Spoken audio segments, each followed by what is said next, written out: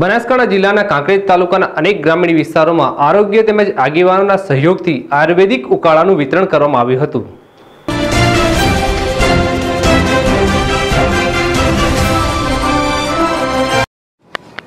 કાંકરેજ વિસ્તારના ગ્રામીણ વિસ્તારમાં 6 પીએચસીના 19 હેલ્થ સબ સેન્ટર ઉપર આરોગ્ય વિભાગ અને આગેવાનો દ્વારા આયુર્વેદિક ઉકાળાને ઉકાળી ગ્રામ પંચાયત અને આગેવાનો દ્વારા વિતરણ કરવામાં આવ્યું હતું।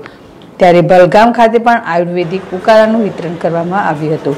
ત્યારે આરોગ્ય ટીમે સારી સેવા આપી હતી અને સરપંચ અને જિલ્લા સદસ્ય અને આરોગ્ય સમિતિના પૂરણસિંહ વાઘેલા તેમજ ભરતસિંહ વાઘેલા, મોનભા વાઘેલા સહિત ગામના આગેવાનોએ હાજરી આપી આયુર્વેદિક ઉકાળાનું વિતરણ કરવામાં આવ્યું હતું। વાઘેલા, ZSTV, કાંકરેજ।